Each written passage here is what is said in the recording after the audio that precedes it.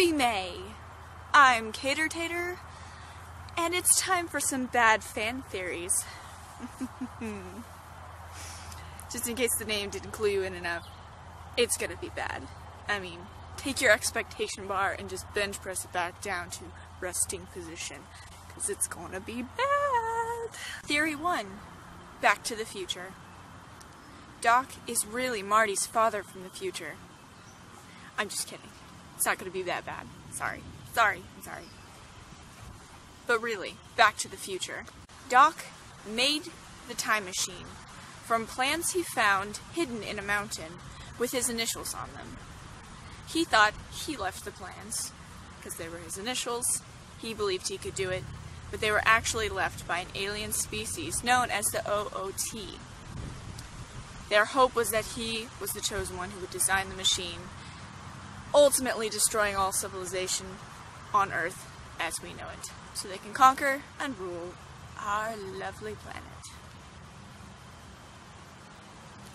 Bad. Number 2. The Hunger Games. Katniss Everdeen had a premonition that she would be reaped for the 74th annual Hunger Games. She experienced the whole thing. She knew how the game was going to end up. She knew that she was going to die at the end. Which is why she was so surprised and shocked when her sister Primrose was reaped instead. She was outraged, and that's why she volunteered.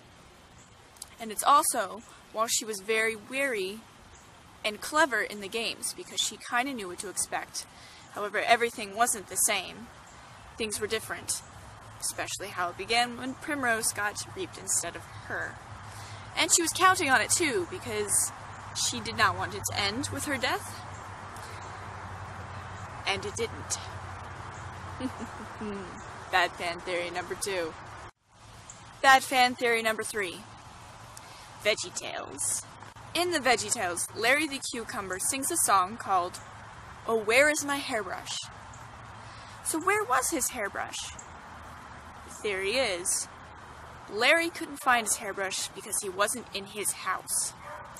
See, Larry was way past his expiration date and, quite frankly, off his vegetable rocker. Bob the Tomato was his caregiver, and Larry was actually at Bob's house.